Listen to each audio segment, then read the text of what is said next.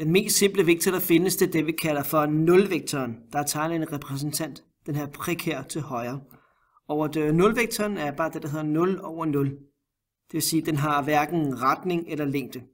Og det er egentlig ikke en egentlig vektor.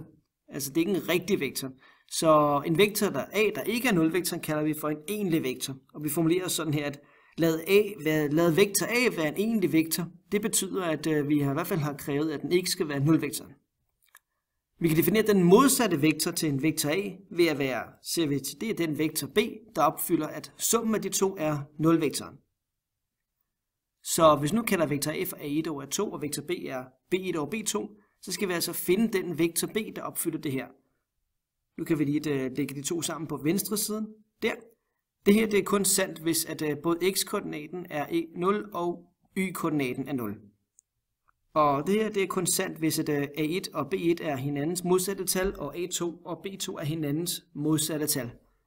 Så vi kan se her, det svarer til, at det er de to vektorer har en repræsentant, der har samme norm og samme retning, bortset fra at det er hver sin retning. Så vektor A har altså en modsat vektor, som vi nu kalder for minusvektor A, der er defineret ved, at vi simpelthen skifter fortegn på begge koordinater. Så hvis vektor A det er 2 over 3, så er den modsatte vektor minus vektor A minus 2 over minus 3. De er tegnet her, og det er så vektor A, der er den røde til venstre. Hvis vektor B er minus 4 over 1, så vil dens modsatte vektor være 4 over minus 1. Og vi så igen har skiftet fortegn på begge koordinater.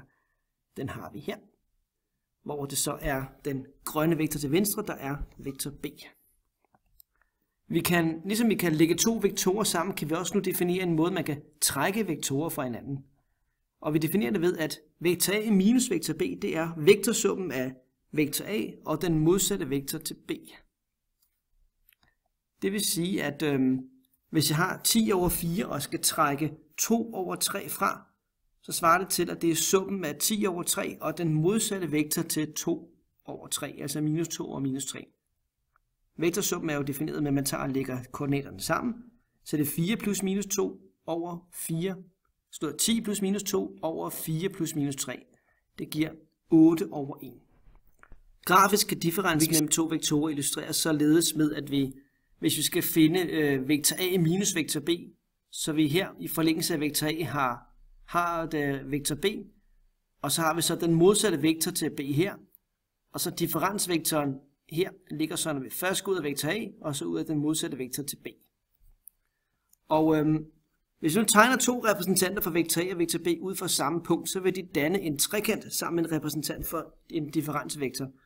Og alt efter om det så er vektor A minus vektor B eller vektor B minus vektor A, så vil den så pege på en af de to repræsentanter. Hvis for eksempel det er A minus B, vektor A minus vektor B, så vil den pege på vektor A. Det vil sige, at den vil pege på den første her. Fordi der står, man kan også se på det her, det skal være summen af de her to.